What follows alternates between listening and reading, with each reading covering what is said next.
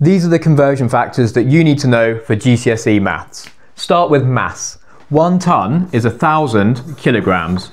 1 kilogram is 1,000 grams. That makes 1 ton, in terms of grams, 1,000,000. That's 1 million grams.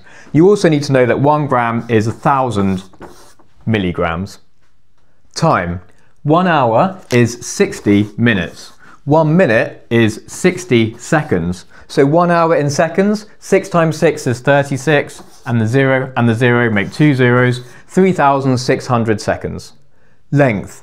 1 kilometre is 1,000 metres. 1 metre is 100 centimetres. 1 centimetre is 10 millimetres. That makes 1 metre in millimetres 1,000, 1,000 millimetres.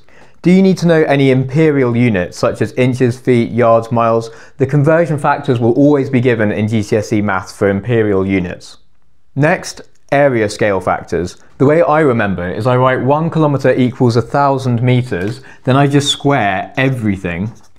1 squared is 1, kilometres squared is the units, 1,000 squared, you just write the zeros out twice, and then you get metres squared. In the same way, if 1 metre is 100 centimetres, then 1 metre squared is 10,000 centimetres squared. And if 1 centimetre is 10 millimetres, then 1 centimetre squared is 100 millimetres squared. You can also call these square millimetres, square centimetres, and square metres.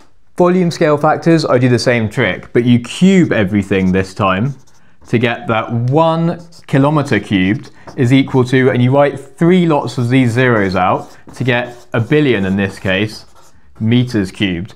The same here, cube everything and you get that 1 metre cubed is 1,000,000 million centimetres cubed. And here, 1 centimetre cubed is, 1,000 millimetres cubed. You can call those cubic millimetres, cubic centimetres, cubic metres. Another unit of volume that you need to know are litres. And you need to know that 1 litre is 1,000 centimetres cubed. If you divide both sides by 1,000, that tells you that 1 milliliter is just 1 centimetre cubed. But this is the one that's helpful. For example, 1 metre cubed in centimetres cubed, if you want to change it into litres, you're going to have to take away 3 zeros at the end to get 1,000 litres.